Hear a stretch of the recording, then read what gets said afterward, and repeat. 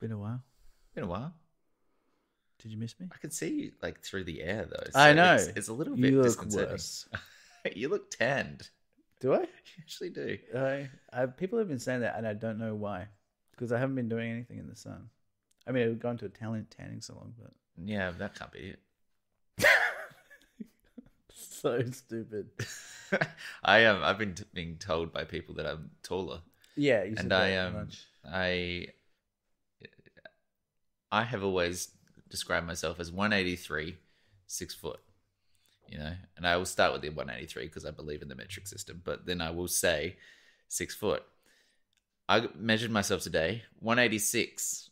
I'm like approaching 6'2". Yeah, to be honest, I think you do look taller.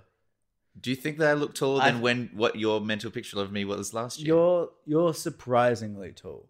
But am I surprisingly tall comparative, like since last time, or just generally? I think you've got like the personality of like a small person. A small person. Yeah. Well, not even a small person, like a medium like a stumpy person. But you are you're like a grasshopper. I'm lanky. You're fucking lanky. I'm lanky in person. You know what's funny about being tall and speak from experience. I'm not speaking from experience. Is that like people know what 6 foot looks like? Yeah. Like I'm 5 foot 11 and a half. Now I'm not going to say to people that I'm 5 foot 11 and a half because that kind of looks like I'm splitting hairs. Yeah. So I sometimes say I'm 6 foot, and every single time I've ever said I'm basically 6 foot. I'm just rounding up. Yeah. Every time I said that, someone's going, "You're not 6 foot." People just know what 6 foot looks like. It's effectively and it's like, not me, apparently. It's effectively like you saying, "I'm 180 centimeters," and rounding up to I'm 183, and they're like, "Okay, mate, no, you're not. Yeah, you're a 180 if I've ever heard of it." How do people know that? But I think some of it's hair as well.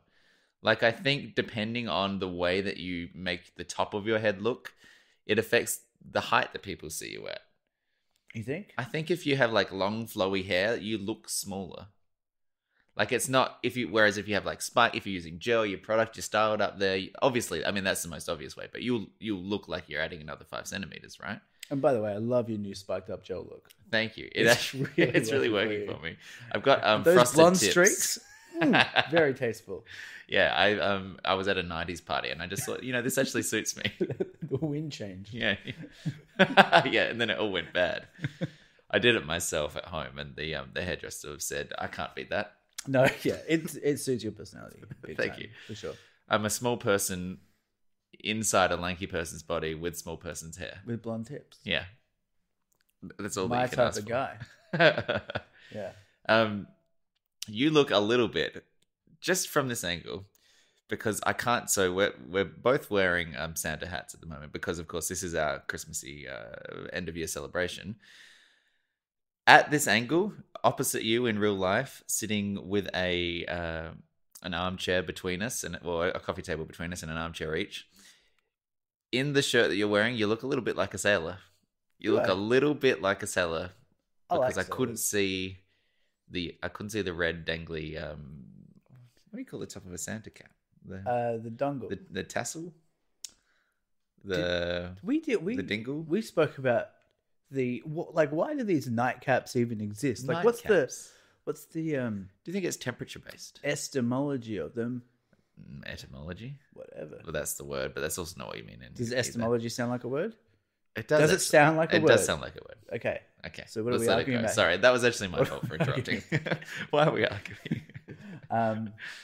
But I think we did look at because in old kind of it's like an English thing, isn't it? Like totally nightcaps. It's the night before Christmas kind of style, isn't it?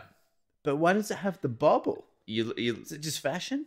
Or is it serving a purpose? That's true. That's interesting. Because I think the idea of wearing a nightcap, like a literal... To keep your head warm? Yeah, I think that's probably what it is, like British winters, know, you're stumbling from one room to the... You might have to go outside is the other thing because there's no internal plumbing. Oh, yeah. You're outside, you've got to go. You don't want to get snow on your hair. You put on your nightcap and your dressing gown and you head outside to take a shit.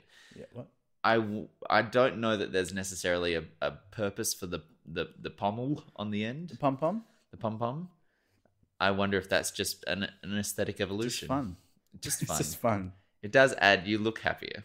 Yeah, because it's like bouncy Anything bouncy is fun. Anything bouncy is fun. You can put that in stone. Etch that into glass. Hanging on my wall. Fracture.com, our first sponsor of the night, Fracture. Head to fracture.me for your discounted Christmas sales. Just get a good quote on the wall. I love your house, by the way. I should be clear, this is not my house. I'm back in Adelaide. Michael's back in Adelaide. Neither of us are in our houses at the moment. But this is my parents' house. This is your parents' house. By the way, I love your parents. I love speaking to your dad. I feel really comfortable talking with your dad, making jokes with your dad and your mum and your sister. Yeah. And I feel...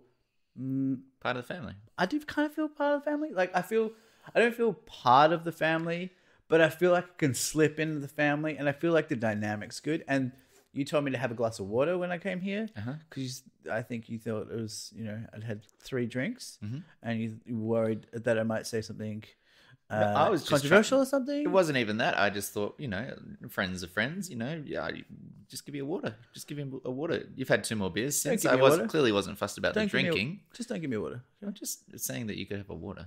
It's still on the bench. Well, did you think I was acting drunk? Did you? No. A hint of it. Did you? Just not. I don't think you're acting drunk. I will concede that in my head, I was like, oh gosh, I wonder how strong Michael is going to come on right now. But that's my thing with your family, though. I know that. I feel like I know my dad would be fine. It was a little like, okay, what's my mum going to do? But I'm not gonna lie. I resent that a little bit. It wasn't that I was concerned for the general state of the interaction and the relationship. It was just. It seems like you were. I just said, you've had too much, Michael. Put that wine down. No, give it to me, Michael. Come back here. And then what happened? And then I gave it back to you, and everything worked out. No, that's not what happened. Oh, and then what happened was I grabbed a beer out of the fridge for you and dropped it all over the floor. Exactly. Yeah. And I'll own that. I cleaned it up. So you think that I'm a bit of a liability in some respects? You've made it more of a thing. I just thought, I'll just try and dampen down Michael's personality to make him more palatable to people that I care about. There is a hint of truth in that. And I know it. I'm trying to pass this off like just a crazy joke.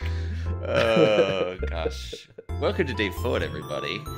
It's been too long. There's been a few reasons. We'll get into them. But I'm sorry to have left you hanging for so long. And I hope that your Christmas season is great. This is a podcast in which we just recap the year, I guess, and the lives of 2 uninteresting white men. Sitting through the air with me today in an armchair, looking like a bit of a sailor. Michael, say hi, Michael. Ho, ho, ho, ho. No, I thought you were going to go for Santa Claus. I thought you were going to go for a ho, like a mix of sailor and a Santa. Ahoy, a ho. I'm just saying those opportunities. What do you think a sailor sounds like? Ahoy! Have you ever met a sailor? Don't. Have you ever met a sailor? Are there still sailors? Yes. Aren't they called Somali pirates? Let's batten down these hatches and get to the sloop, put that mast out, and catch the winds before the sunrise. Okay. Well, I don't know. I don't know if there are sailors anymore. They're definitely sailors. What do they look like? They're in the Navy. They wear stripy shirts. Yeah, and Santa hats. And my name's Nick. Hi, Nick. Hi. Hi, Nick. Hi. Hi. Can you put sleigh bells over the intro tune this week? Yeah, we might be sleigh belled out by the end of this episode. Foreshadowing. Oh, hello. Foreshadowing. Can we just ham it up with the Christmas, pun intended? Audible clink of my teeth on a cup. Yeah, let's ham up this Christmas. Let's hash out for Christmas. Let's ham up Christmas. I just got reminded that I really just need to do something quick, and which is remember the last episode we did, I gave a shout out to some people, and then I got some people saying, where was my shout out? Because I'm always listening. This is a problem. And I wrote those people down. So I'm going to quickly give a shout out to the squeaky wheels. Dan Pekevsky. I don't think that's how you pronounce his name, but it's Pekevsky. Pekevsky. Dan, I love you.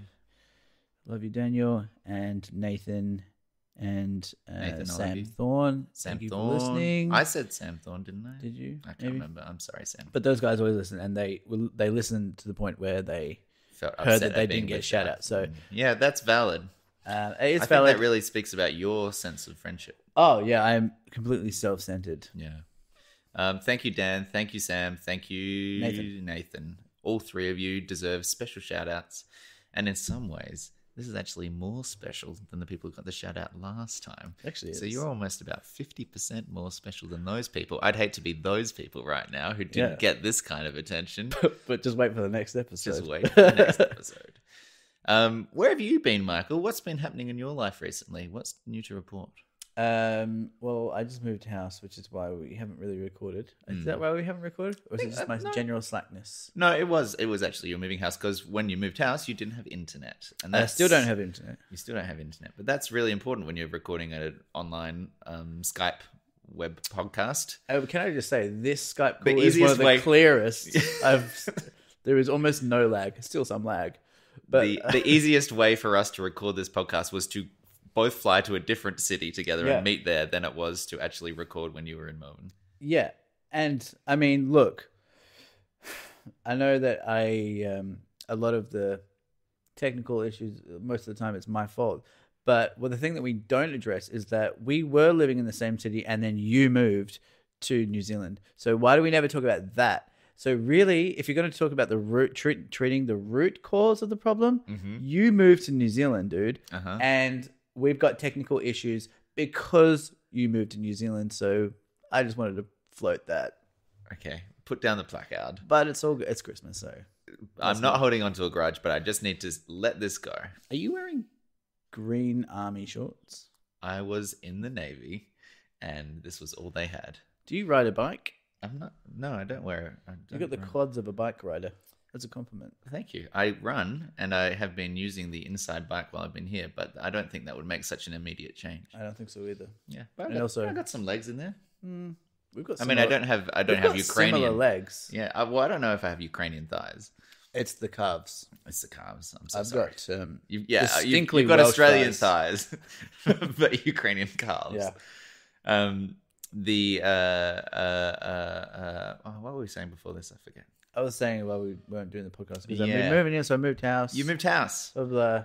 It's nice. It's been great. 3 stories. It's got a dumbwaiter. That's what Emma calls you. Got a butler. Butler. Yeah.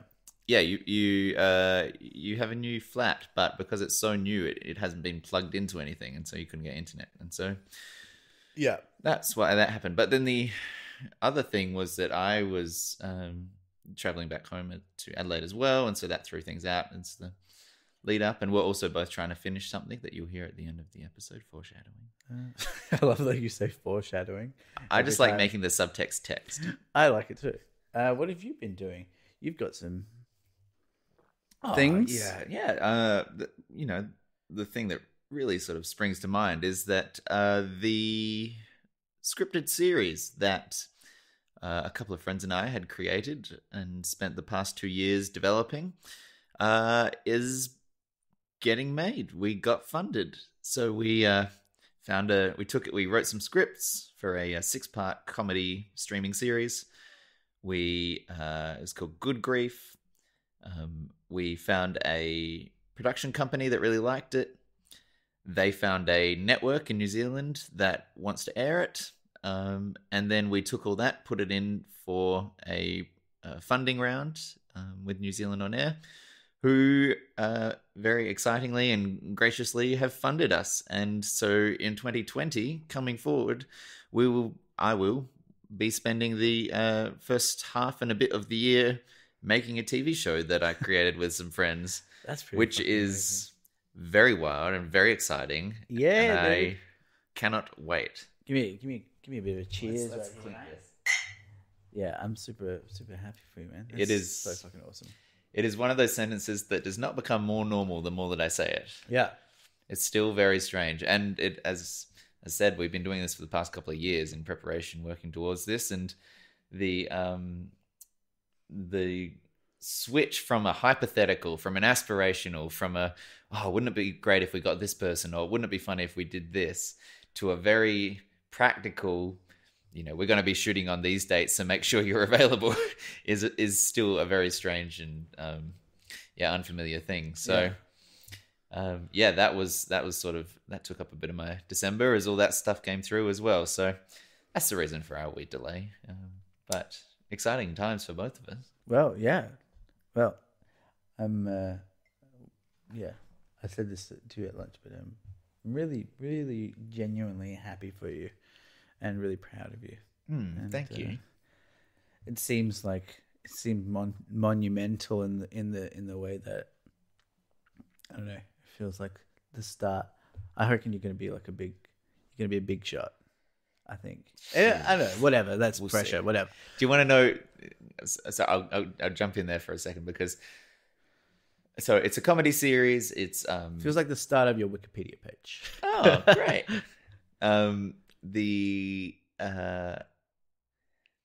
So part of the way that we get funding for a TV series in New Zealand is through New Zealand On Air, which is a public funded entity, and you have to put in a proposal. And in that proposal, you sort of describe the tone that you're after or the kind of style of show, whether it's comedy or drama or documentary or whatever. And so you rely on shorthand effectively to kind of communicate an idea. And one of the reference points that we'd used both in the text and also in creating a mood reel to kind of communicate in a trailer form from other people's shows what the vibe we were going for was Fleabag, the brilliant Phoebe Waller-Bridge series, and also like a masterpiece. And so I had described to my dad that we had used that as like a shorthand of the mix of comedy and drama that we were going for, and while not expecting it to be that level of accomplishment. And he, after the news came through, and still very proud and obviously excited, came back and he sort of sat down and he was a bit like, okay, so, what's your, grand idea? Like, what's your big sort of Fleabag thing, like, you've got like a really deep theme or like a message for the season or like a really, sophisticated kind of concept underpinning all of this. And, like, I just want to know how it's going to be like Fleabag. And I just had to be like, okay, just going to recalibrate our expectations here a little bit. This is my first TV show. It will not be an internationally successful Amazon like original series from a once in a generation kind of authorial voice. It'll just be three people's hopefully pretty funny streaming series. And let's not aim for, best of 2010s lists kind of international success just yet. Let's How old is Phoebe Waller-Bridge? I think she's in her 30s, late 30s. She's pretty young. But it was very endearing, and my dad, didn't apologize or whatever, but seemed to understand that it's stepping stones as well. You can't. It's a very rare person who can come out the gate with like a truly classic piece of television. Yeah. And indeed, Fleabag wasn't that either. The first season was good, but the second season was terrific. So yeah, either way, it's been funny to sort of, now that we know it's going to be a real thing, now that the practicalities are setting in and the times and the shoot dates and the production schedule and everything it's real. Now all of a sudden we have actual questions about quality where it's like, okay, shit, we got to try. Like, I want this to be good now. We got to really work hard at this. So how do you manage I guess you haven't necessarily done it yet, but how do you manage the quality control? Because I've always wondered about how it seems when you hear about like filmmakers or actors even talking about movies that they're doing or TV shows that they're doing, that you can like a script, but you don't necessarily know how it's going to turn out, and there are so many factors at play. So do you like, I know this is like the first time you're doing this, but like, is that in the back of your mind? And how, like, do you have agency over the overall product? It's you're totally right. And you do see some people, out on the press tours for a Hollywood blockbuster who are having to be there. You know, they were in the film, but I think you can tell when they're not like super jazzed about it or not like super passionate. They're like, this is just a movie and it's kind of okay. And other times you can be like, oh yeah, this one, they actually really care about this. Sure. But there's like people you can get in, like you can see actors getting embarrassed by certain things, and so much of it's out of their control. So but that's got a lot, that was what writing on it. You know, you got to have trust, and that's why you always hear about actors talking about like directors, because they're like, oh well, I can trust this guy. Yeah. Because it's not going to embarrass me. Exactly. And that's the thing. Those people in those roles, for the most part, unless they're like a big name, they wouldn't have a final say or even any say really in the edit. So that's why it is sort of through trust and agency. You'd be like, well, you know, Christopher Nolan's probably knows what he wants, so I'll just do what he says and believe that he's got the vision to pull it together. Yeah. For us, because we created the show, Eve, Grace, and I, Eve and Grace will be starring in it as well. So they will be both the creators and the stars, which does give them moment-to-moment control over their performances, where, you know, if those were two different roles, that's two people's voices or two perspectives on a character that are potentially at odds or, you know, approaching it from different directions. So because they are actually creators with us, with me, and we have some great partners in the production company, Brown Sugar Apple Grunt, and with the network, TVNZ,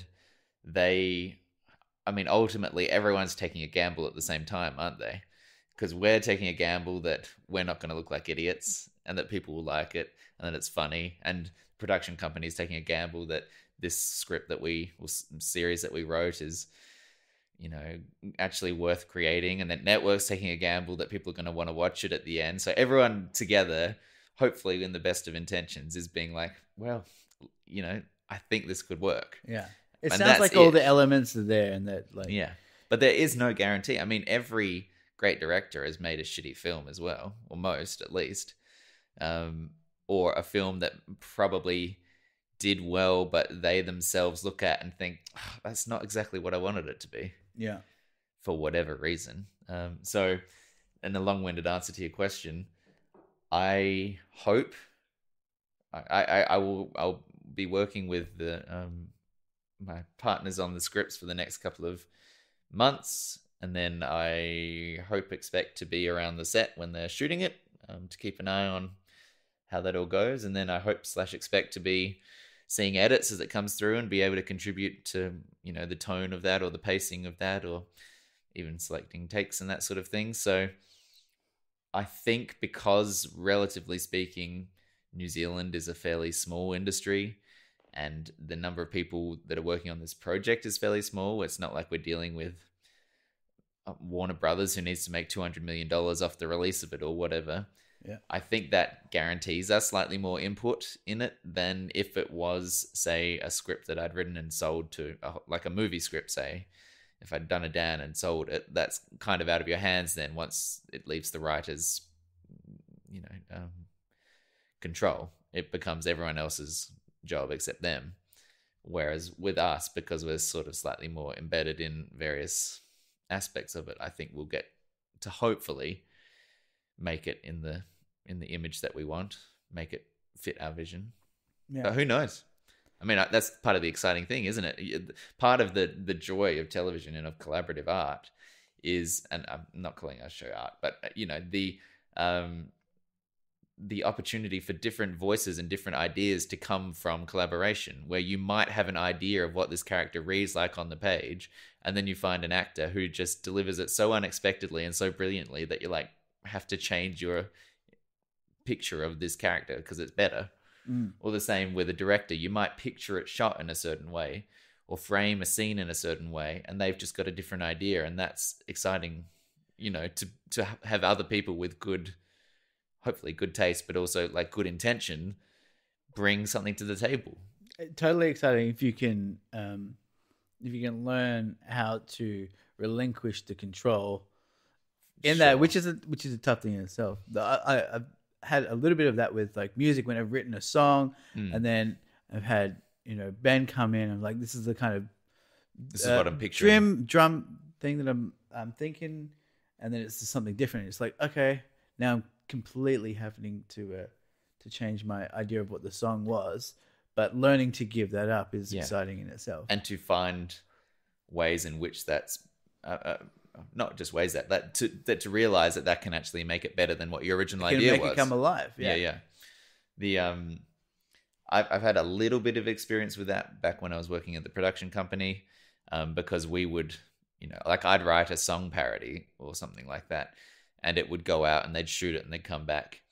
And then you're like, okay, that is not what I thought it was going to be at all. But then you sit down in the edit and you realize as they put their take on it, oh, I get it now. I see what you saw in it, So I've had a little bit of practice from that. Are you a control freak? I think I am a little. Well, I think you are. No offense. Yeah, I mean, I definitely in certain aspects of my life. I'm trying to think specific through the lens of the writing and the collaboration process. I think that when I'm controlling, or again, I don't want to say controlling. I'm definitely opinionated about what my vision was originally, and that because I think I'm fairly good at expressing why I believe something about a choice, or why this character should not do this, or why we should set this scene here, or what we need for the flow of the season, or that sort of stuff. Because I think I'm fairly good at expressing that, I tend to be fairly I like beholden to it. Like I do believe in it because I've thought it through. That doesn't mean that I am always resistant to changing away from that. But I'd like to think that my opinions on that come from a place of some consideration.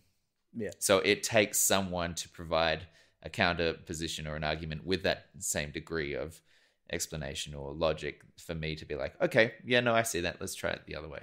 Yeah. Okay. What about you? How did you find? You talked about the music side of it as well, but like, is there in the creative process down to the minutiae, if someone was like, this shouldn't be an F sharp, this should be like an F natural, like how finicky does your vision or your control get? When I was doing Brokers, I felt like I had a very clear vision of what it was. Mm-hmm. Always like tonally or song to song, like you knew exactly the mood you were trying to get across in the song, or yeah. Okay. Yeah. No, I think that's accurate. And I think because I was building the songs mostly myself and with David, it was we basically could do it ourselves, or at least it was a 2-person composition, and then sort of the arrangement or the expression with Ben and Laura and stuff came a little later. Yeah. But I hear that a lot with artists in whatever field, maybe especially musicians, but like if you have a clear vision, the artist part of it is the translation between what's in your brain to that point where it's an actual thing, an actualized piece, and that can be with like a script and music and anything. But I think learning to, I think probably with the music stuff, it was probably a little bit more controlling than I should have been, and I should have allowed the individual players to have their own thing. But I don't know. I was just learning that too. If I would do it again, I would probably. But you only know that from age and wisdom. You couldn't. I don't think you could have made that decision differently at that moment either. But I think it is something you can look back and be like, okay, going forward, I would do that. A level of maturity in allowing outside elements to come in and let's make a thing together. But also confidence, because part of that is being like, oh, I don't want the other person to be bringing better ideas than I have, because I need to believe that my ideas are good, right? Yeah. You need to be both confident and vulnerable to be able to let other people come in and say, I think we could do this better, or I've got this idea, what do you think? Yes. Yeah. I just keep looking at this thing and I keep thinking of vagina. You know what's weird? I'm sure that 3 years ago, we did like a Halloween episode in this house in this exact same room, and I think you said the same thing. I'm pretty sure you can go back to like episode 40 or something and find you saying the same thing. The difference I think between music and script writing specifically is that a script is by definition going to be collaborative. Yeah, it is stage one of a multi-stage process. As soon as you employ an actor, yeah. Well, they say, you know, I'm parroting a cliche at this point, but they say that a film is written 3 times on the page by an actor and then again in the edit room. And at every stage of that, you have new voices coming in, and the old person steps away, and the actor says, okay, I'm going to deliver this line this way, and I'm going to emphasize this word. And then in the edit room, you've got, you know, 4 takes, these different angles, and the way you mix all that together again changes the meaning of how people interpret things. Yeah. And so at every stage, you know, it is literally being shaped and rewritten. And when you're making music, you're sort of, particularly if you're as a solo artist or, you know, at least directly creating what you're composing, you make it, and then that's the end product right there. There's no one else that's going to come in other than a mixer maybe and fiddle your levels a bit. Yeah, it is quite different. It's not invalid, it's just an observation. Yeah.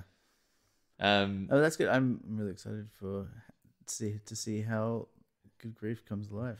Yeah, thank you. I have switched in my head now from being willing to throw out super like clear picture of the season arc and the character stuff and the story and what happens in the show to being like, oh, I don't need to give this away anymore. People can watch the final product. Oh, yeah. So you know, talking now in abstraction about where the season goes or what the kind of tone we're trying to get across rather than specifics, because it'll be real. People can watch the thing. I don't want to spoil it. One of the we'll get off me in a second, but the thank you for, okay, don't tickle my toes. Okay, keep that to the bedroom.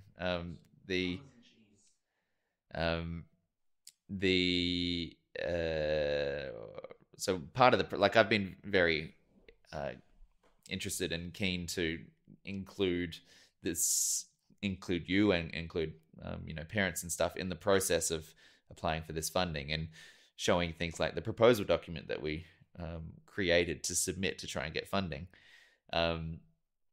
and you know, the mood reel and that sort of stuff. But when I realized that this is now being made, I've decided to withhold that kind of stuff. And after people have watched the show, after they've actually seen what happens plot wise, I'll be willing to take those documents and hand over the scripts and be like, hey, if you want, you asked for this a year ago, here, you can go and read it now. But I now want the first experience for people to be the product, not the process, if you know what I mean. So that's why you haven't replied to any of my texts. Yes, I also muted your number and reported you to Spam Watch. Oh, thank you. We're at the end of 2019, and 2019 is the end of a decade. That's weird, isn't it? It is a bit weird. We're closer to 6 years of this podcast than we are to 5 at this point. We're saying goodbye. 2014. Yeah. We're saying goodbye to the teens, the teenies, the 20 teens. What is this? Yeah, what's it going to be called? We're entering the 20s. Isn't that kind of fun? 2010s? We finished we finished the 10s. We're into the 20s. But they'll call this decade the 2010s. That'll the be teens? The easiest way. Yeah, I don't know. Nah. What do you call you call it the 1910s. But no one talks about the 1910s. Everyone either talks about the turn of the century or the 20s. That first 20 years of a century seems to be like kind of hand waved away, doesn't it? Well, they call it like the I generation.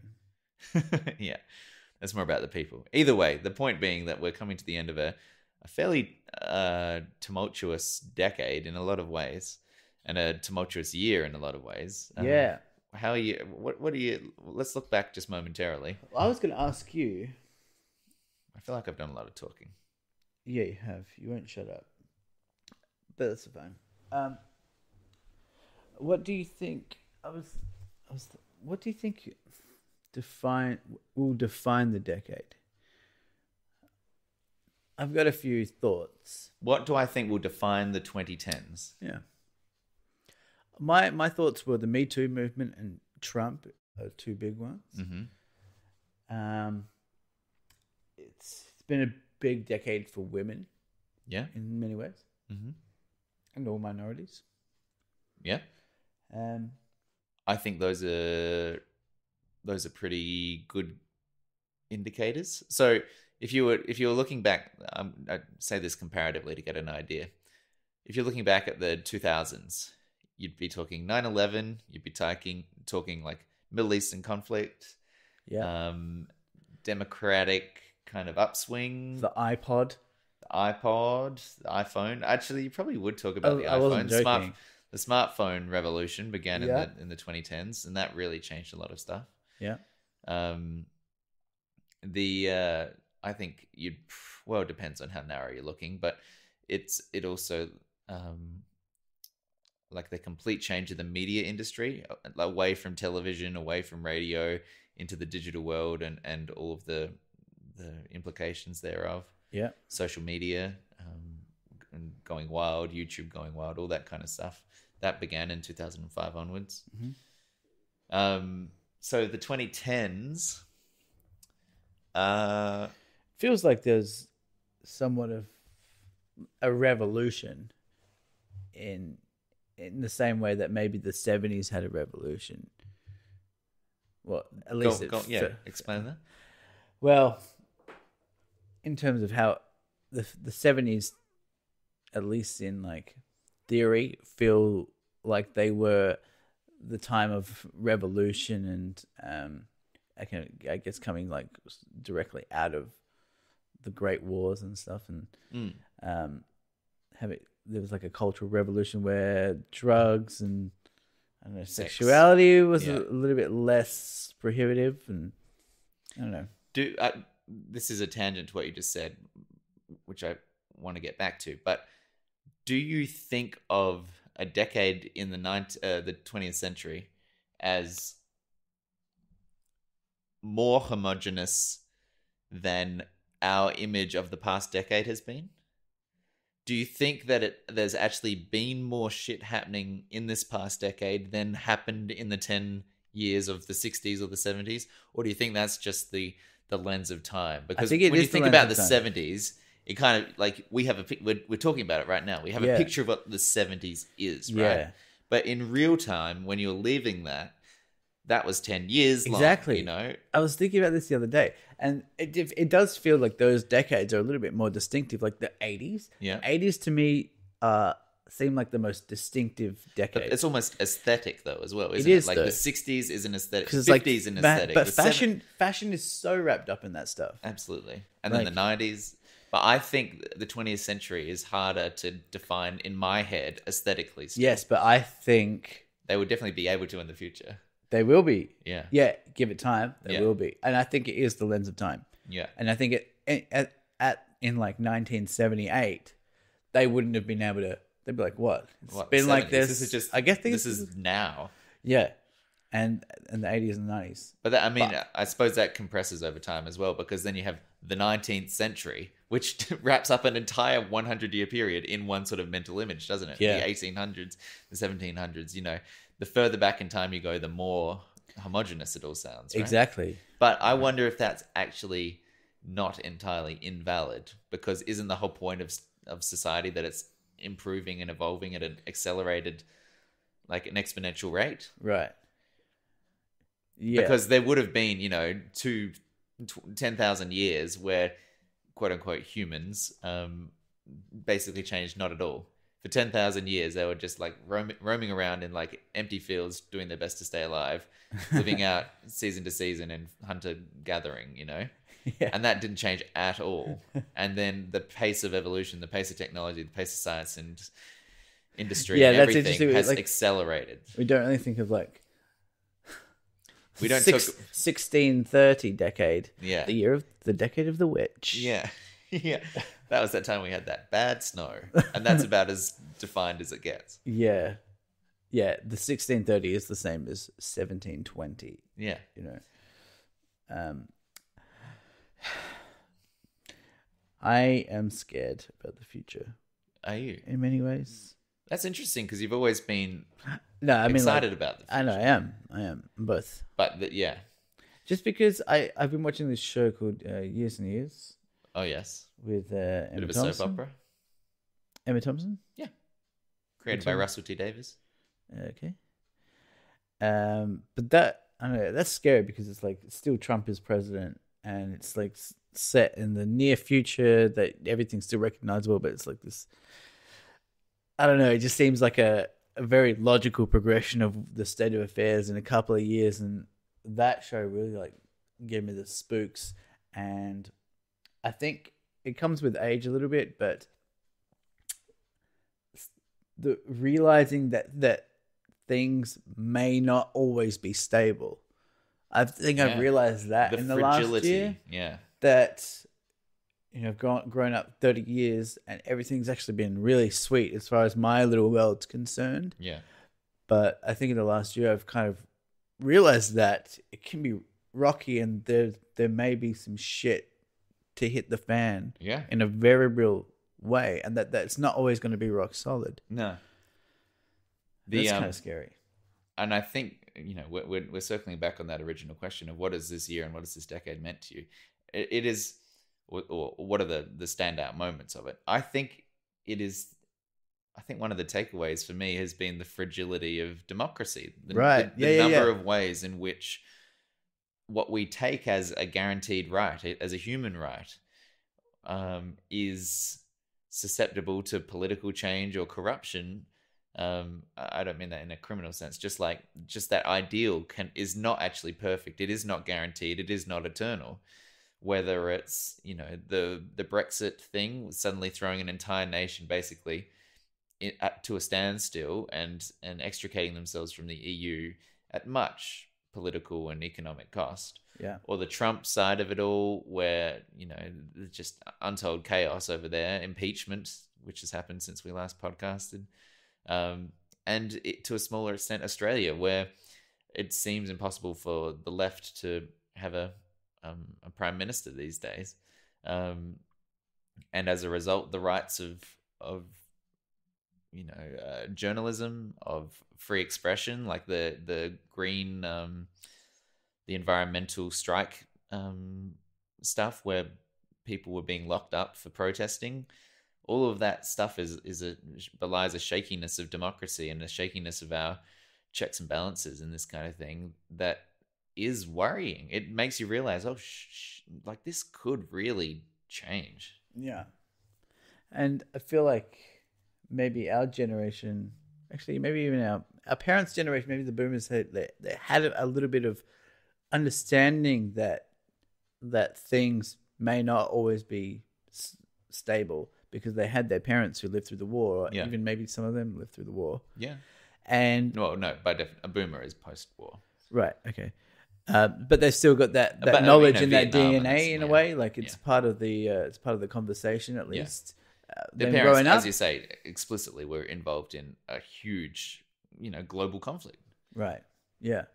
And it's like we're kind of getting almost like the mirror image of that, where we've started off, I think, when we were growing up, I feel like, it might just be my perception, but it felt like things were solid, things were stable, and it's over the last 5, maybe even 10 years, maybe since the economic crisis of 2007-8, that it's starting to turn, and we might start to getting into another recession.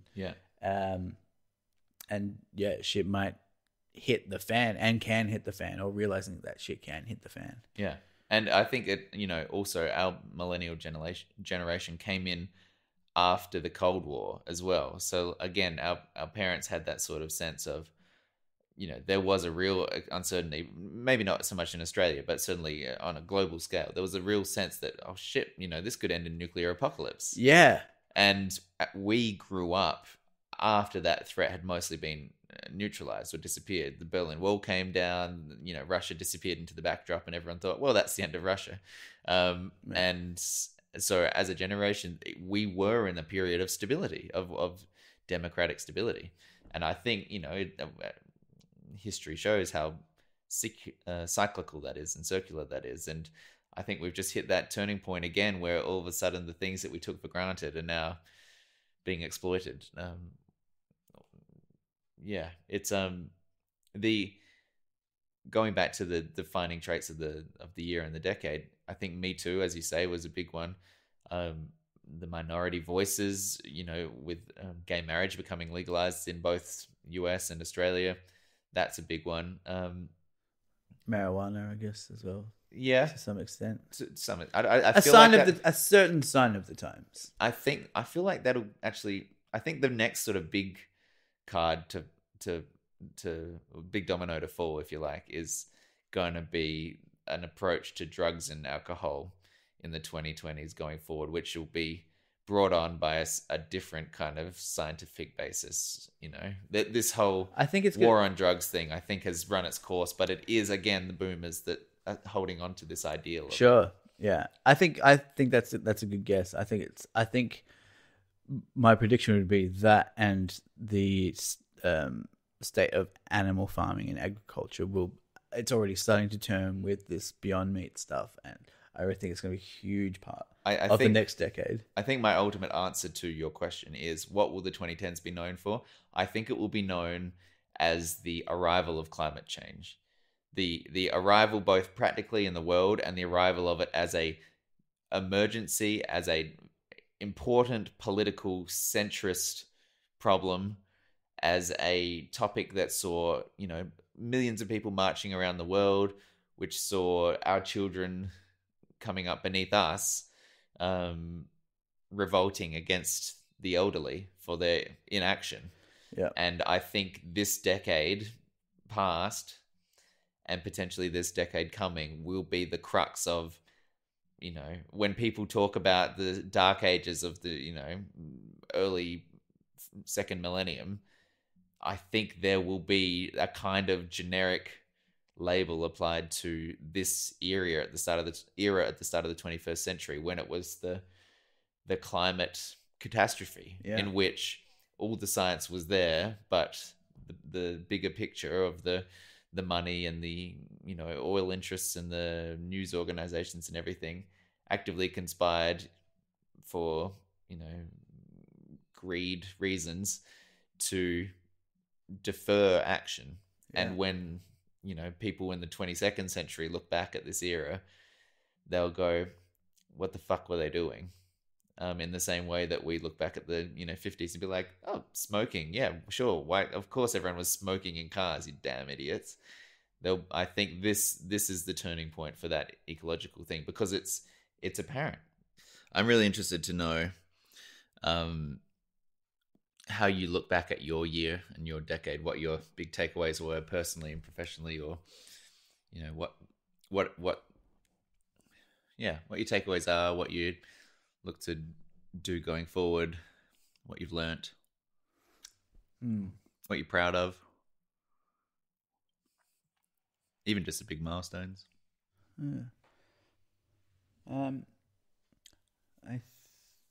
I feel like I matured over the latter half of the decade, more than I had previously, and I think I'm nicer to people now. And I think, if I'm being honest, I don't know, it was probably a lot of the time I feel like I was being a dick to establish some sort of I had a superiority complex, I think. Mm-hmm. And in the early part of the decade, I think I was using that to feel superior to people. And then at the end of this decade, I feel like the opposite, like that I don't need to do that, or have no intention to do that. And you don't think of yourself as superior to everyone. You think of yourself as I don't just need another person. Oh, you don't need it. I don't need to feel that, because I wasn't.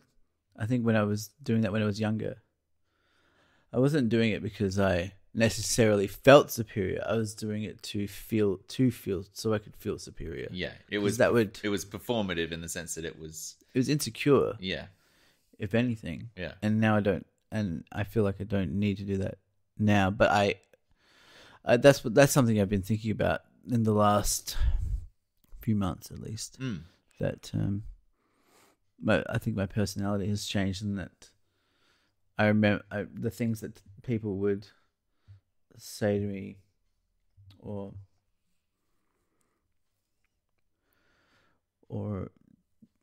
pull me up on, the types of things that people would pull me up on.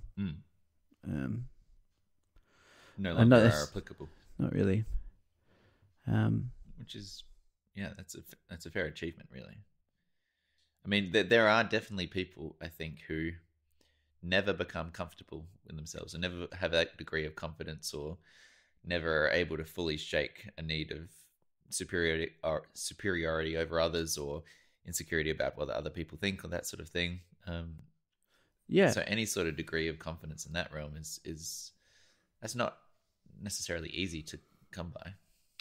I think I was lucky to be around good friends, or have a good group of friends around that not only would call you out if you were being a dick, for the wrong reasons. Yeah. But would also still, hang around with you. Stay by your side.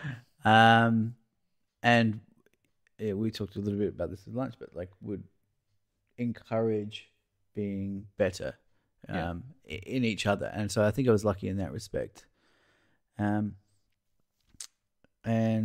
to have, guys like you, and I think a lot of my friends, we often get into the reeds or the weeds, conversationally, and we don't mind talking about tough questions and things like that. And I don't know, I just feel grateful,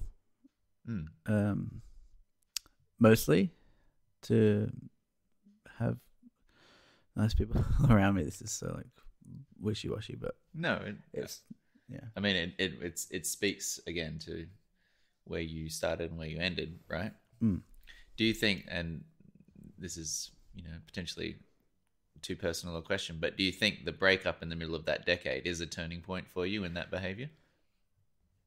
Yes. And I think I don't know how directly it is. Are you talking about my breakup of my relationship? Yeah. But I'm not sure how directly it is, but I think moving to another city certainly made me appreciate my friends more. Yeah. Made me reflect. I had more time to reflect because of, I don't know.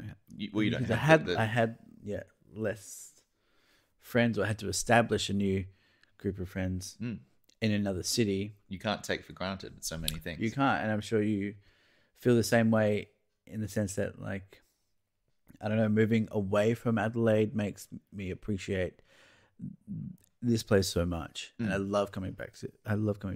Yeah. And before I'd moved to Melbourne, I probably wouldn't have said that. Yeah. I was too eager to leave. Yeah. But it's interesting as well. The I live in a share house in New Zealand, so we've always had 4 flatmates there, and I've been there for 5 years now, so I'm now the longest standing housemate, and obviously when I moved in, I was the newest. You've been in New Zealand for 5 years. Yeah, coming up 5 years. Shit. I know, right? I know.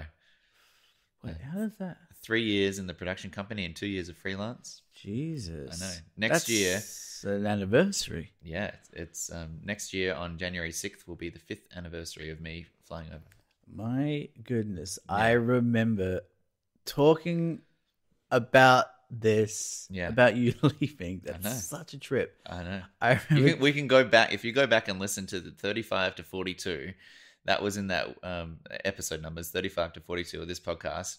This was back in the original iteration of this podcast when we were in the same room every week for most of 2014. Yeah. And at the end of it, I had applied for this job. and went over for a trial day, and then discovered that I'd got the job. And you can hear me realizing that I'm going to be moving away from Adelaide. That is crazy. Yeah, it's pretty amazing that we've kept doing this for so long. Yeah, we're heroes.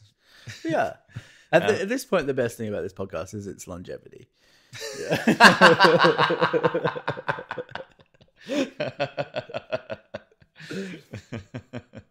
But it's a nice document in time and I hope we can continue to do this for many more years. Yeah. And just because it's just this really nice document in time, and I'm sure the older we get, and I was just talking to your dad about flipping through photos and things like that, and feeling nostalgic. I'm sure as we get older and that becomes more important to us, it's going to be even nicer. And to hear the further we get the from actual ourselves, voices, not just see the pictures. Yeah. To hear, I think it's going to be great. Yeah. And we're going to hear our young selves talking about what we're going to be like when we're older. Man, that's fun. That's fun. My thought about the flatmates thing was that our most recent new addition to the flat, he's only been here for I don't know, 6 weeks, 2 months, is an American guy, and I recognize some of the insecurities of a first, overseas live, like just completely displacing your entire life and ending up in a new place with no friendship circle. Right. And so I'm sympathetic to those, like everyone going through that process of complete like disorientation. What do I do on the weekend? What I used to do on the weekend was hang out with my friends and go to the clubs that I go to, and as in like hobby clubs, or do my sports, or the activities. You're sounding a lot like a guy who doesn't have any hobbies and who's never been to a club. I went to on the weekends. I went to the clubs and did my hobbies and did my sports. Yeah. I do sports. Yeah, I the discoteca. But like you fill your time with rituals and events and things that you've slowly accrued over 20 years or whatever. And then when you completely leave it all behind and start from nothing, you have to find, okay, what do I want to do? Who do I do it with, and how do I fill my time? And that disorienting first 6 months in any new place, you're like, oh shit, I can't just, go around to my parents' place for dinner, or I can't just go to the movies with a friend because I don't have enough friends yet. You know, you have to actively establish those connections. You're rebuilding all that stuff, and it's vulnerability, and vulnerability is kind of always good, I think. And it's always a lesson. Yeah, and being, I don't know, brave enough to be like, I need to go and make new friends, actively make new friends to feel at home and comfortable in this place or whatever. And so I'm very sympathetic to that, and I try to be, helpful in this new flatmate settling in. But at the same time, I know that part of it is you have to find it yourself as well. So if I tell you everything, or if I bring you into every friendship thing that I do, one, it'll feel forced, but two, it will actually take away your own ability to, find your footing. Yeah. If it's all done for you as well. So I just watching sort of, and that's why you've been bullying him online, and that's why I have been hacking into his profile to just make him look like an idiot in front of people. Just bring him back sink or swim, motherfucker. Bring him back down to earth. But yeah, I've been watching with a fatherly gaze of like, I remember those early days of the new city and trying to find, Funnily enough, that's the name of my new band, Fatherly Gaze. We're a drag band. Yeah, no, I think that was implied. Okay.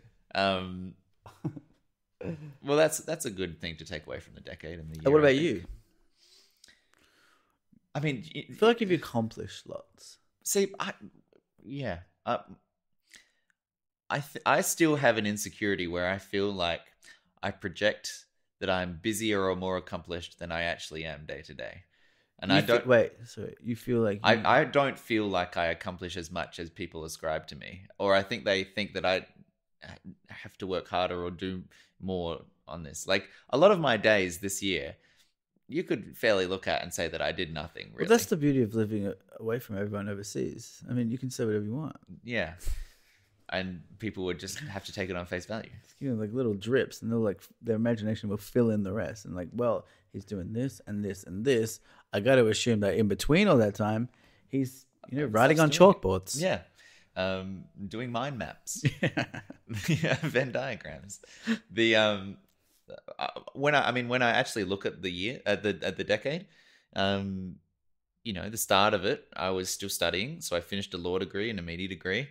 That feels like a long, long time ago to me, but that was actively, a good 2 years of that. Yeah. Or 2 years of it, and then spent a year saving up and traveling, and then came back. I had my health issues, so I was dealing with my heart stuff in 2013, trying to work out what was going on with my body. Yeah. I only came out in that decade. In this decade? Yeah. Shit. I know. So I've only been out for 7 years. Really? 8 years.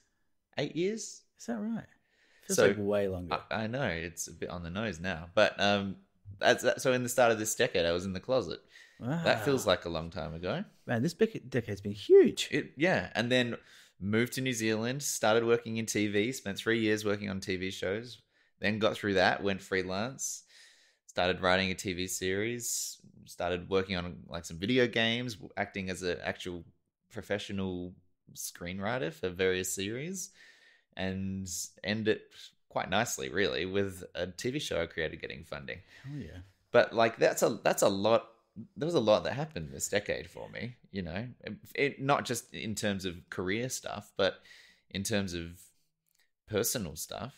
That encompasses a hell of a lot of improved confidence in myself and my sexuality and my identity and my ability to embrace nerdy things and embrace, hanging out with different groups of people and being able to like tailor those topics to, just to feel comfortable as myself in various social situations and that kind of stuff. It does, from my perspective as well, just being your friend over for the last, how long have we been friends? 10, 12? Shit. 2007, it was Wallace. Are you serious? Yeah, 2007 was Wallace, 12, right? 13 years. 12, coming up on 12 or 13 years. Jesus. I know. But yeah, I know, as your friend, I've noticed you become, like you are yourself, and you seem comfortable with yourself. You seem more comfortable with yourself. Not that if you asked me back then, does Nick seem to you to be, himself? I probably would have said yes back then, but after that time, like you seem like Nick. Yeah. And you seem confident, and you seem you like unashamedly yourself. Which is thank you. Great.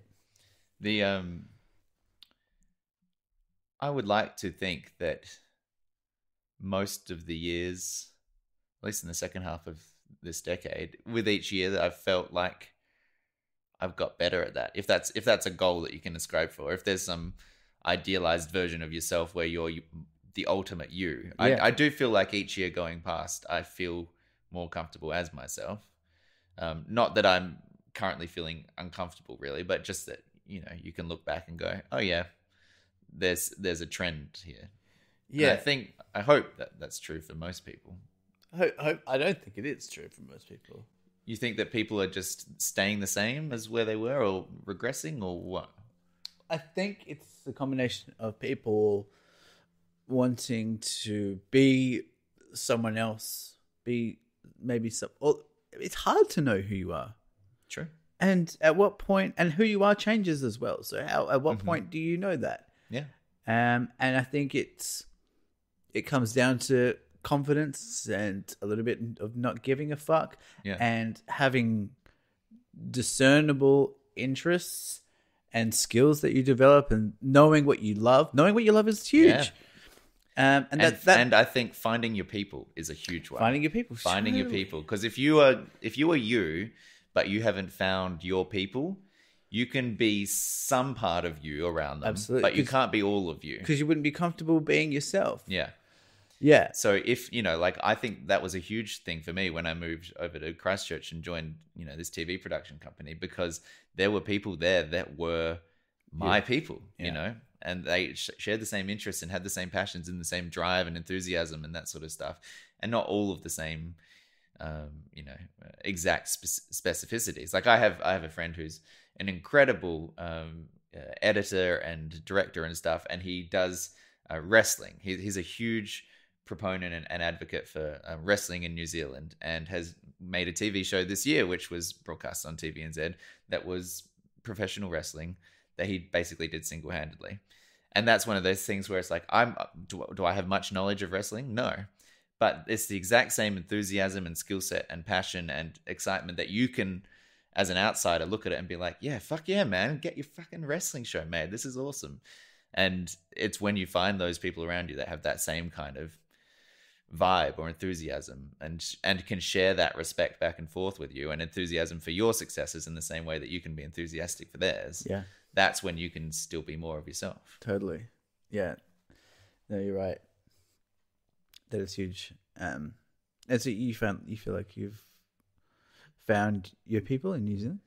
Yeah, and that doesn't mean that there aren't those people here either, or that I couldn't have found them in Melbourne, say, or whatever. But I think that's just one of those turning points where, if you look back at that year, being able to end up with a degree of confidence in the direction of your life as well. Like again, at the start of the year, start of the decade, I was studying law, really just because I could, not because I knew that what I wanted to do. And I got to the end of it and I had that question of like, well, I'm pretty sure that I don't want to be a lawyer. So what does that mean? What am I going to do? And thankfully, I found an answer to that, which worked out for me. But that helps you as well, to know what it is you want to do. Yeah, I think I'm struggling with that a little bit myself, because I feel like there's so many things that I would like to do, but wish that I'd realized it earlier. And there are certain things that I think I'm good at, but don't necessarily want to be your career. Well, yeah. And it's a lot of, it feels like standing a little bit in no man's land, that you just kind of like, I don't know, could go back and study, but I don't want to add to my HECS debt. But I also would never want to be one of these guys that just doesn't just does something for the sake of it. I don't think that's a viable You're too option. Passionate. So it might just have to be just sucking it up. And so what how do you view your career path? Because as an outsider, I think of you as a very smart, passionate, creative, intelligent guy. And that's my one hope for you going forward, is that you can find a job which lets you be that and do that in a way that's satisfying, which is not to say that you are currently unhappy, but I get the sense that you could be more, That's exactly what I really would like to be creative in basically any capacity. Anytime in my current job that I've had the opportunity to be creative, I'm just like, my brain just switches into another gear, and it's so obvious. But a little bit, I feel like, sometimes I feel like Jim, when he does, when in the later seasons of The Office, where he doesn't accept the job with athlete, and then he's back in the office and he's playing like silly little games, and Pam's watching him going, this guy's like just like kind of messing around, like doing nothing. But I've considered, one of my goals for this year is to start doing stand-up comedy, and I think that's where we're like going to start, and just like that comes out of I don't know. I don't know where to start with a lot of this stuff, and a lot of the time I'm kind of like looking at like what you're doing and trying to get cues from what you're like, how you're like throwing yourself into projects that you are passionate about, because that's all I want to do. I want to be passionate about something that I'm working on. But I do feel like sometimes I don't know where to start, but it's like a lot of self-starting is not my forte. I would love to ideally step into an existing framework where I could develop skills, but being a self-starter or coming up with, I don't think I'm going to come up with a script and then really hone it or something. I don't think that's me. It would be... But I mean, you have done that in certain contexts, because writing an album is that, isn't it? It's sitting down and being like, I'm creating something from scratch. There's no template here. Yes, no. And so, but that's what I meant a little bit before when I said that I think that's what I'm good at. But it's not necessarily what I want to do. When I was doing this Christmas song, Foreshadowing, that I hadn't really worked on music, and I opened up GarageBand, and I hadn't used GarageBand ever. Yeah. And that's what I was doing it on, because I don't have internet, so I can't download Ableton, blah, blah, blah. Yeah. So it'd been 4 years since I'd done that. Yeah. And I'm doing it without internet as well. Yeah. And so it was a bit of a slog, but my brain just switched into this fucking ridiculous Ritalin, like I'd just taken a whole bottle of Ritalin. Yeah. And I'm staying up until like 4 or 5 in the morning, just clicking. And I know I can feel sometimes my eyes are just like so wide. Yeah. My pupils are dilated. I'm going to work at like 9 a.m. Yeah. I know that it's 5 a.m., but I'm so fucking wired. Yeah. And it's just the stimulation of doing a thing. Expression. Yeah. And I mean, this is something that Emma hasn't seen before, because we've been since, and she's like, what is this? What mode is this? Yeah. Because in a lot of aspects of my life, I'm so distracted. Yeah. And realizing, I was saying this to my dad last night, like doing this Christmas song, it's a bit of a wake-up call in some respects. It's like, okay, so this is definitely something that I probably should be developing, but I don't even know if I want to, and I don't know if I want to go down the path of I don't want to try to be a musician and fail.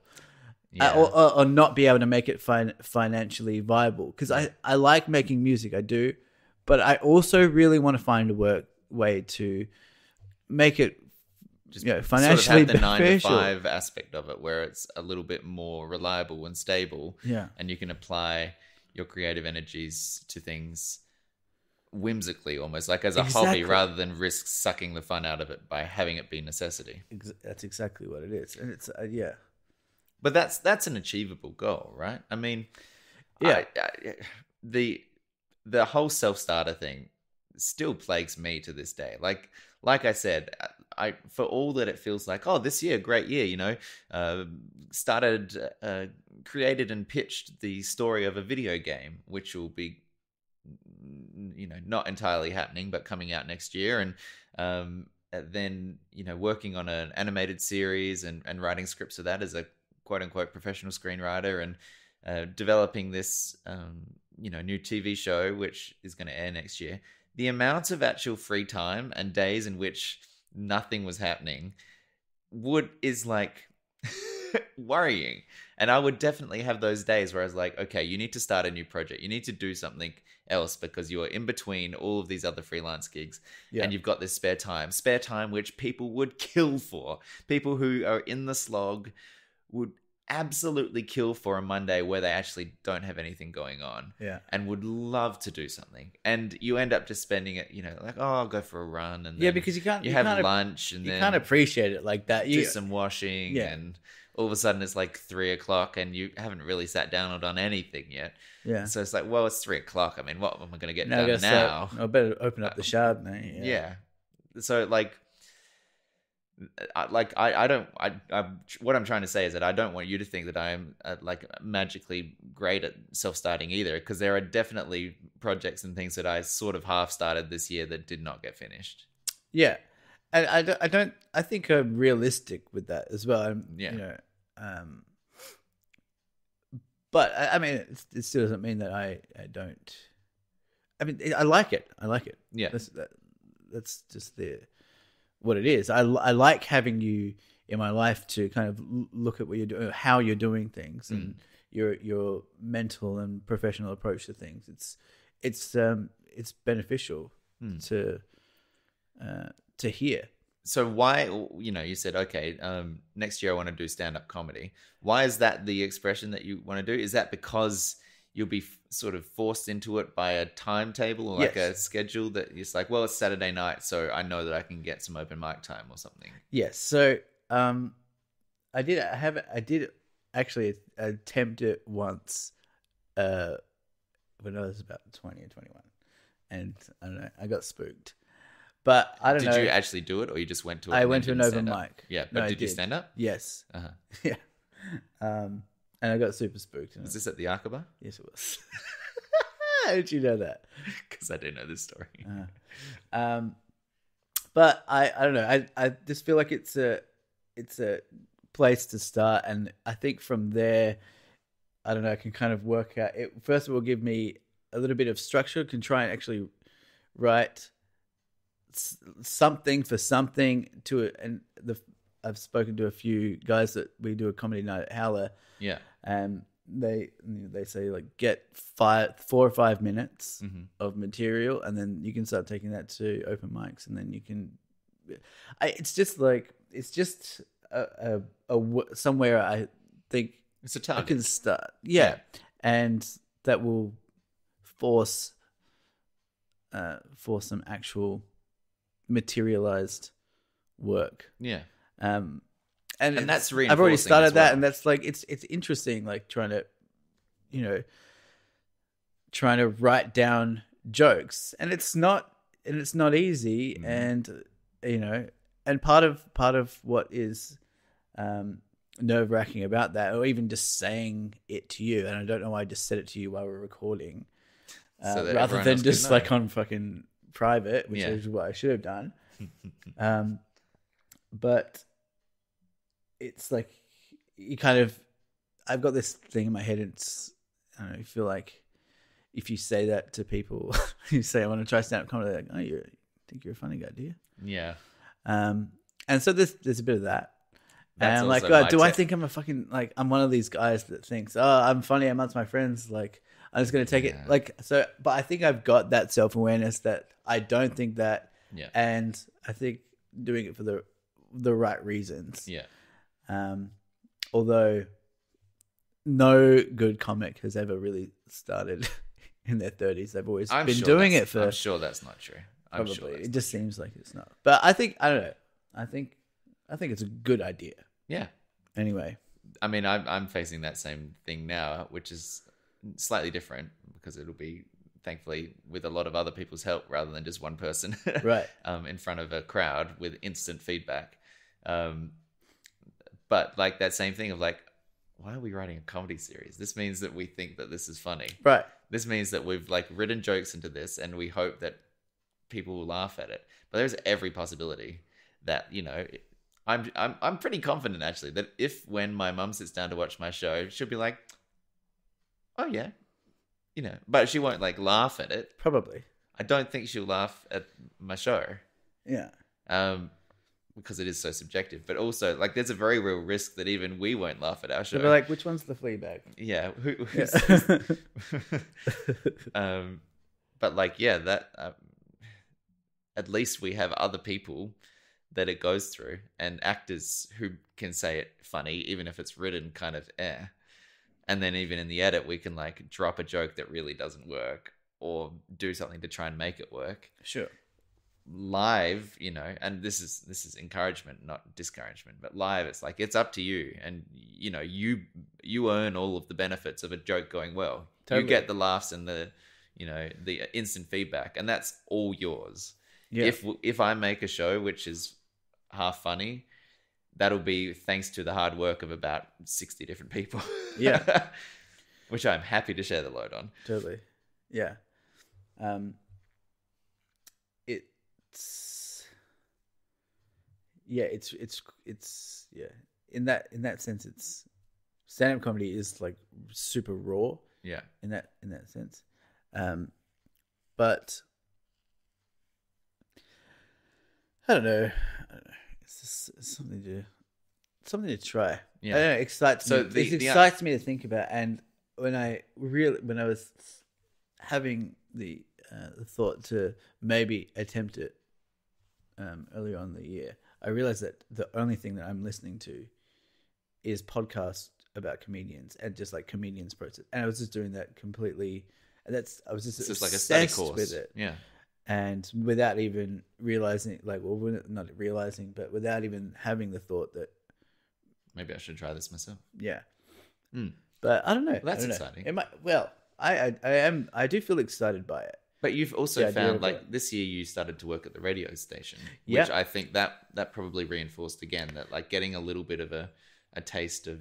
Yeah, it totally did. Absolutely. And I also think for Deep Thought, like, I don't know, I think this year took it a bit more seriously and wanted to, like, come to the phone call that we have with stories and like I'm not saying that works all the time, but no, it's at least wanting to bring that and kind of wanting to contribute to making it a bit of a tighter ship. Yeah. And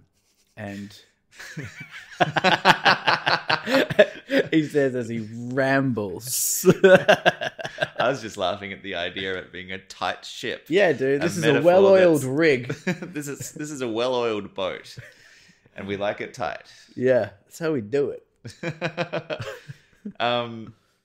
Cool. Well, in the spirit of inclusion, I hope that all of you guys at home as well have had good years, but also I'm curious to know what it's represented for you. We haven't really talked politics at all, but good. Yeah, which is probably good as well. But what is the 2010s?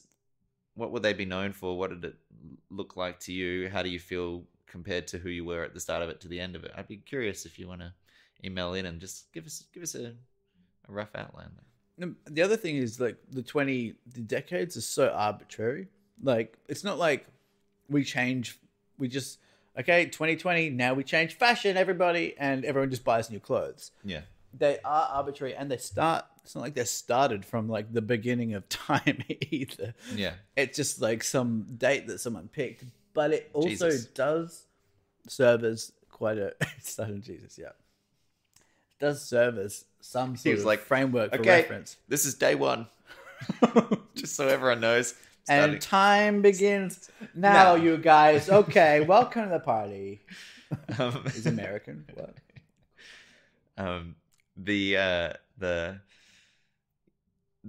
I think one of the giveaways when you're watching, like, a period movie, particularly in, like, the 20th century, is if it's set in the periods. Yes, when it's set in the 60s, if all of the stuff that you see everyone drive is or use or whatever is from the 60s or wear is 60s, that's anachronistic, because most of what was there, at least at the start, was the 50s that came through and bled through, and then stuff started to sort of percolate. And again, most of the stuff that's quote-unquote 60s was probably more visible in the 70s. Yeah. Because, again, no one's buying the absolute top line, most expensive, brand new couture fashion in any decade. Sure. It sort of percolates down, and then Kmart gets its hands on it, and gradually, a few years later, it becomes quote-unquote the style. Yeah.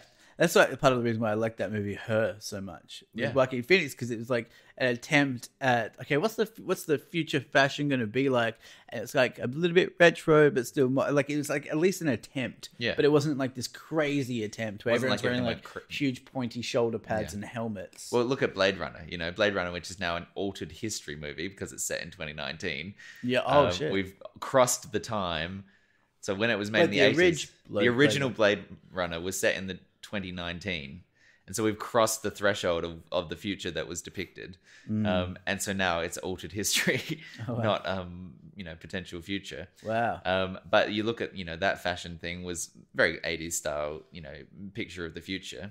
The trench coats, that kind of stuck around, but all of the, like, see-through plastic dresses and that sort of thing, it did not quite eventuate. It depends where you go. Yeah, true. Shall we wrap this up with a little bit of a Christmas sing-along? I am so fucking excited for this. I don't even remember where the idea came from, but a few months ago, I think I flicked you a message to say, hey, I think it would be nice to try and write a Christmas carol, write a Christmas song. So you're like, I don't even know where this idea came from. I think I said no. Where it came from in my head. Right. Specifically. I wasn't trying to be faux modest. Yeah. Like who? I don't even know who said this, but when I sent you the message, that's what it sounded like, man. I'm sorry for misleading. I don't know why I thought of this, but I thought it would be fun to write some original Christmas music. So much I think of the Christmas oeuvre of music tends to be North American centric. It's decades old. I think there's tread lightly here because you might be treading on some of my territory. I'm just saying I think there's opportunity for some strong Australian voices in the scene. So yeah, this has been a super fun process for me. I also nutted this out in 3 days actually. Brilliant. Because of the move and setting up the thing. Yeah, and no internet and all of these aforementioned problems. I also haven't heard from Emma in 4 days because it's caused a little bit of tension between us. Worth it when you hear it. I can't wait. So, shall we go out? Do you need to take it? Answer. Who is it? My dad. Yeah, answer. Hey, Dad, you're on speaker on the podcast, by the way. Okay, all right. How you doing, son? Do you need a lift? No, I'm good, thank you. Okay, all right. Can you say Merry Christmas to the podcast listeners? Merry Christmas to all you crazy cats out there. Very nice. Very classy. You know what? Maybe I feel a song coming on. Oh! You've actually called at the best time. You've actually called it because we're about to do the songs. Have yourself a merry little Christmas. Okay, we don't have the rights or the finances to have that really? song. Yeah, we're gonna have to bleep that out. Give me a call if you need a lift, all right? All right, thanks, Papa. Bye-bye. Thanks, Peter. Okay, enough Classic. of me. Let me introduce what my song's, kind of gist is, I guess. I can't wait to hear this.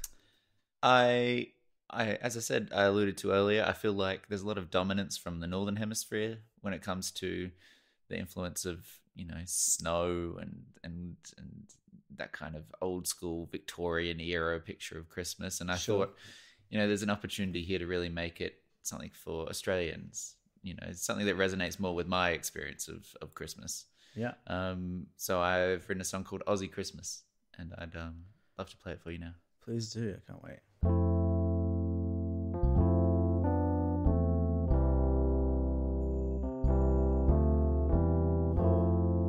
Very nice.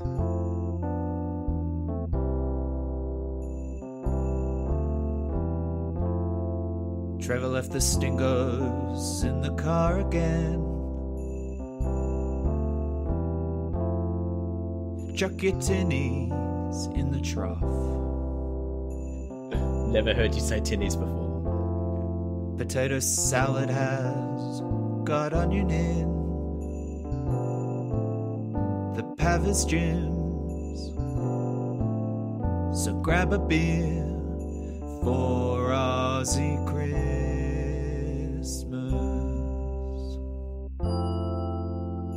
Janet's bringing all her shitty kids. Go trip 'em up in the park.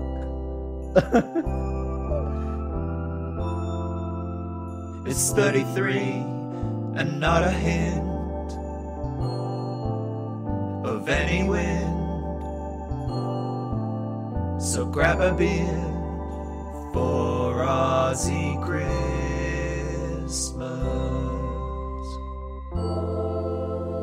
Go and get the totem tennis gear. Mum and Dad need to talk.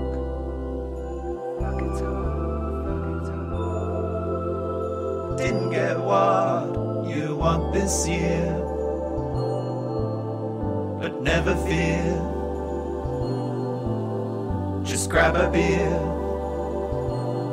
Oh, just grab a beer for Aussie Christmas.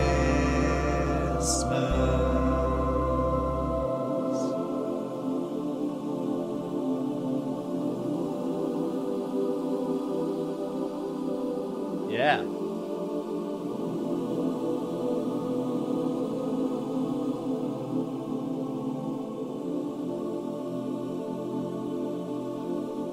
Well, I like this part. Where when you shut singing. up. Yeah. Yeah.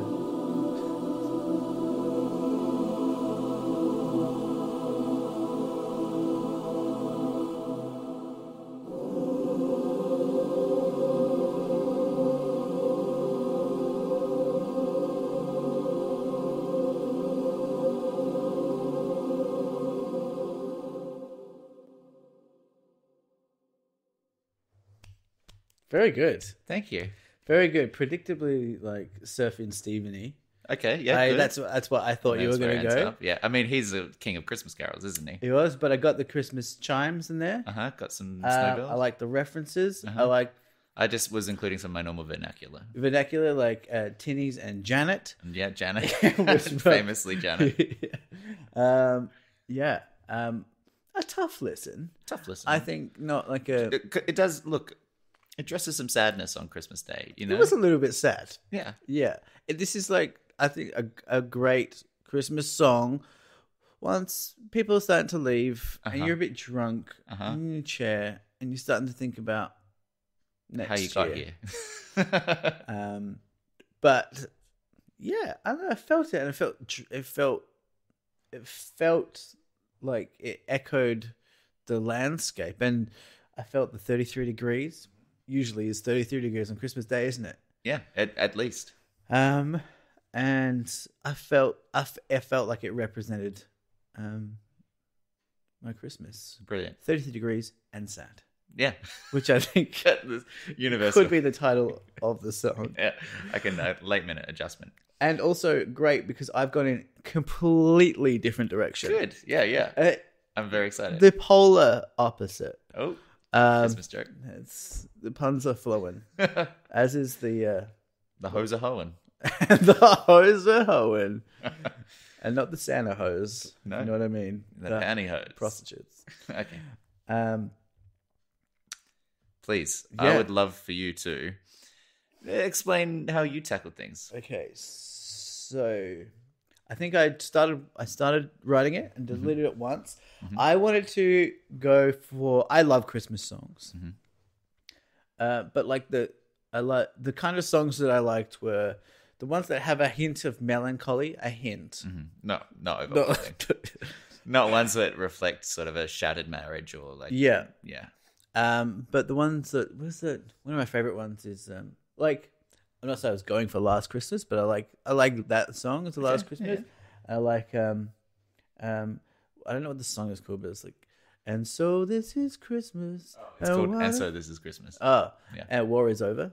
War You like ones which is like choral and grandiose. Yes. By the way, I love the ambient bit of that last one. No, yeah. Last one. So I think that's what I was going for, and when I started it, I Googled what rhymes with Christmas. I grew a rhyming dictionary to Christmas, and I worked with that as a basis. Cool. So it might sound like it doesn't. Actually, I'm not going to. What's the title? What's the name? It's called When I Come Home for Christmas, and in brackets, don't make me do the dishes. Okay, let's enjoy this now. To all the girls and boys all over the world, from Mexico to Rio, Paris, and old London town. Waking up on Christmas morning to see that Santa's eating the milk and cookies and left presents under the tree. Spare a thought for those who won't have a Christmas this Christmas. For example, the Jewish community doesn't even really count it as a holiday. So when you're opening presents and fist bumping your mama, just remember that some people actually want to get rid of Christmas altogether. And those people are called Democrats. Merry Christmas, everybody! It's really unsettling.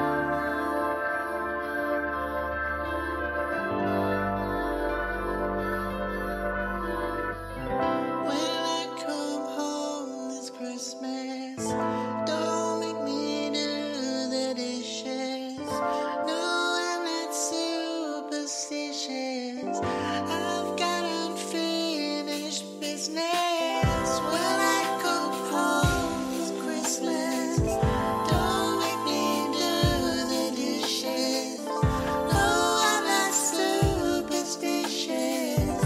I've got unfinished business. When I go to Christmas, don't make me do the dishes. No, I'm not superstitious. I've got unfinished business. Young C with the Christmas cheer. Default, I better be here. Word of advice, be something this year. My zom's with me, so breaking the speed. Simulation theory's a joke to me. While you decorate a Christmas tree, I'm hustling the streets. A Christmas G. You come into lunch, you sit with me. Yeah. I ate too much and drank too much. I think too much, too hard to touch. I'm naughty, not nice, got a ducker on vice. Trying to be contrite, mom and dad. Please don't fight, they know what you've done. Your stocking is filled with coal. Mine with a box set of Home Alone. Mariah's my lady, my queen. Oh look, what's this? It's missile flow. Yeah. Zob and Shadle, these bars are fatal. If cheer is the trifle, then I am the ladle.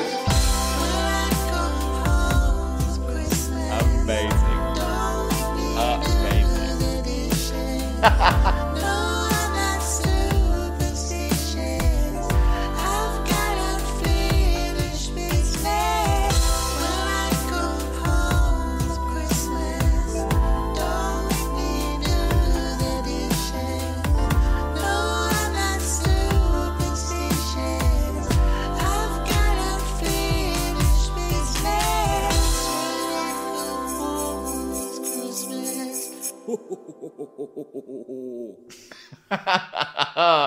Oh my god! Boom.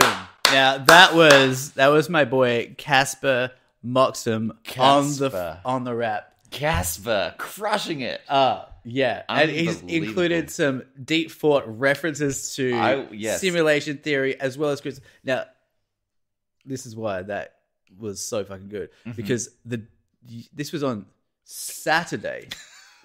It is currently Monday. Oh, sorry. No, so I had to finish it by Saturday because I was leaving.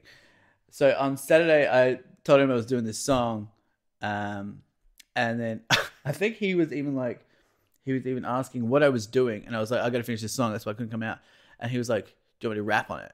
And I said, I have actually got this breakdown bit for no reason that I reckon you could rap over. Perfect. So I sent it to him, and he had plans. He was like going out for drinks with Emma. Emma said, Casper didn't come because he was at home doing a rap for your Christmas song. And I was like, yeah, what a friend. So Casper stayed home, worked on that for like a few hours and got it to me. And it was fucking fire, dude. Unbelievable. Yeah. Gosh, blows me out of the water. What an incredible accomplishment. I loved the various stages of it. It was very unsettling at the start, the way you pitch changed your voice up to... I was an elf. Yeah. Is that what you're going for? Slightly conservative racist elf. Yeah, just like an elf with right-leaning views who use Wikipedia.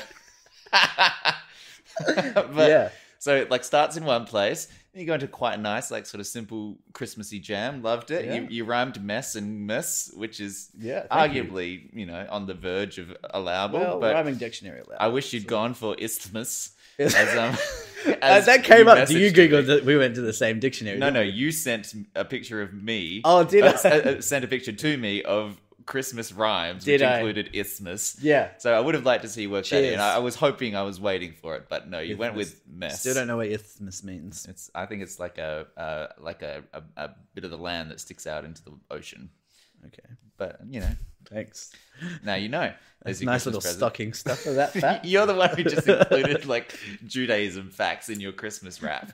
But yes, regardless, so leads you in and then takes a turn that I did not anticipate. Yeah. Casper dropping some sick rhymes, very impressive. Kind of upstaged you a little bit. You think? Yeah. I mean, it can't really upstage me. I think everyone will be talking about the rap. It's like if Adam and Eve upstaged God. Yeah, I mean, sure, I'm proud of them.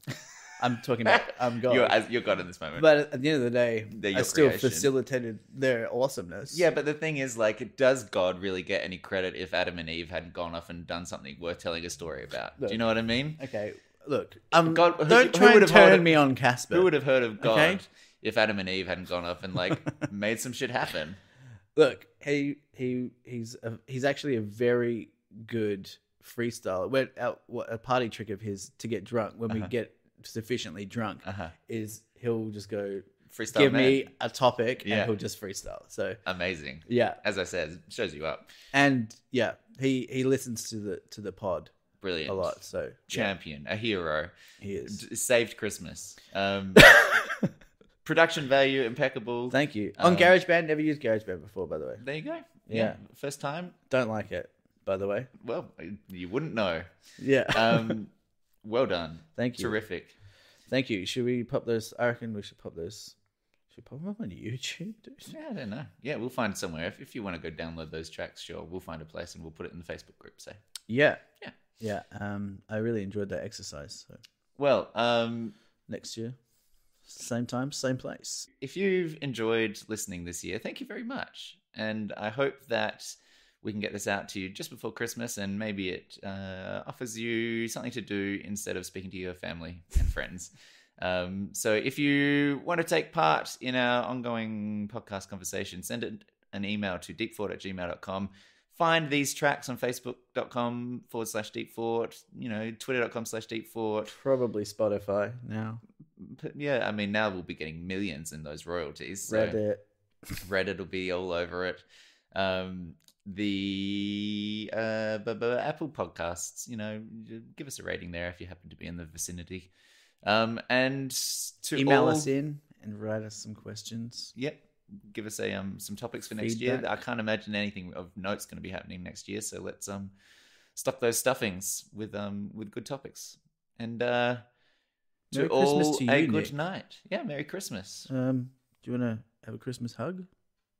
We are currently straddling about 7 different types of cables, but I see no problem in doing so.